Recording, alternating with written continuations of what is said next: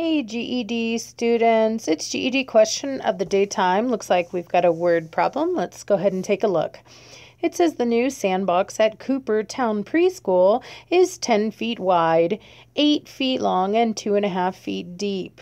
How many cubic feet of sand will need to be ordered to fill the sandbox? Okay, so one thing I highly recommend when you are faced with a word problem, especially a geometry style word problem with some shapes going on, I suggest you sketch me a little picture. So what does a sandbox look like? Well, it looks like a three-dimensional box here, and it says this one is 10 feet wide and 8 feet long and 2.5 feet deep, 2.5 feet deep. And we want to know how many cubic feet of sand will need to be ordered to fill the sandbox.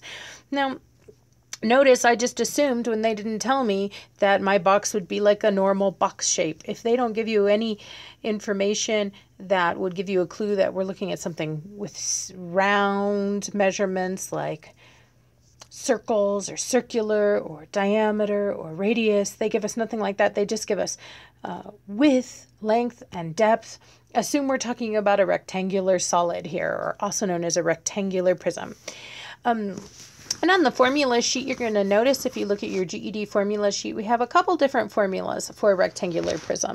In fact, we have one that gives surface area and one that gives volume. The hardest part to word problems is knowing when to use what. So let's go looking in our word problem for some clues here as to what to do.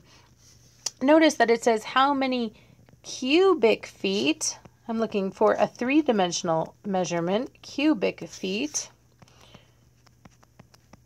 Will it take of sand will need to be ordered to fill the sandbox. So I'm trying to fill this three-dimensional shape. Okay, well, surface area is a number of squares to cover a three-dimensional shape, but volume is the number of cubic units to fill. And so this is a volume problem, volume of a rectangular prism. So I'm going to start by writing down my volume of a rectangular prism formula. Again, I don't need to have this memorized. I do, luckily. I do this all day long. But you don't have to have it memorized. You can just look at your GED formula sheet and see that volume of a rectangular prism formula. And now I'll plug in my numbers. My length was 8 feet. My width was 10 feet. And my height was 2.5. Now, guys, you could put 2.5 here.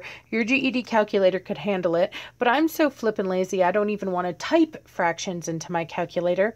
I am going to use the decimal of equivalent of 2.5. A half is like 50 cents, or halfway through my digit system. Halfway through my digit system is the number 5. So 2.5 can be rewritten as 2.5.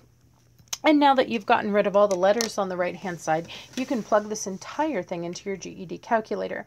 8 times 10 times 2.5. And again, you could have plugged in 8 times 10 times 2.5 in your calculator too. That would have just been trickier. You would need to know how to input mixed numbers. And I do get 200. 200 what? 200 cubic feet. If I find feet by feet by feet, a foot by foot by foot, that gives me cubic feet. Excellent. Okay, so final answer here. 200 cubic feet. If you have any questions about this or any other GED math concept, be sure to drop it in the comments and I'll do my best to answer it.